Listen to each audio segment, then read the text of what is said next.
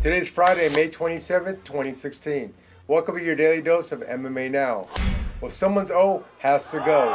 Thomas Almeida is taking Cody "No Love" Garbrandt at UFC Fight Night 90 in Las Vegas on Sunday night, with both men undefeated in the bantamweight division.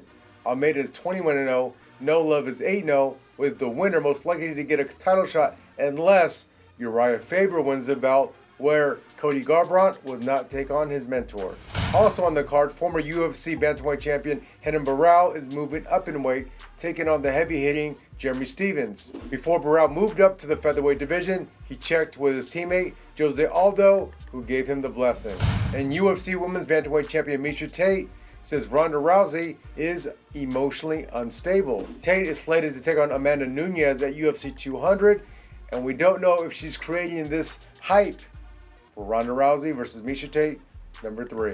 And finally, Daryl Horcher made his UFC debut in April against Khabib Nurmagomedov, filling in for Tony Ferguson, and his management said that he got in a bad motorcycle accident and released some pictures on Wednesday. His management also went on to say that if it wasn't for a helmet, Horcher probably would not have survived. Well, that'll do it for today. We want to wish you a safe Memorial Day weekend, and we'll see you again on Monday. And now you're all caught up with your daily dose of MMA Now.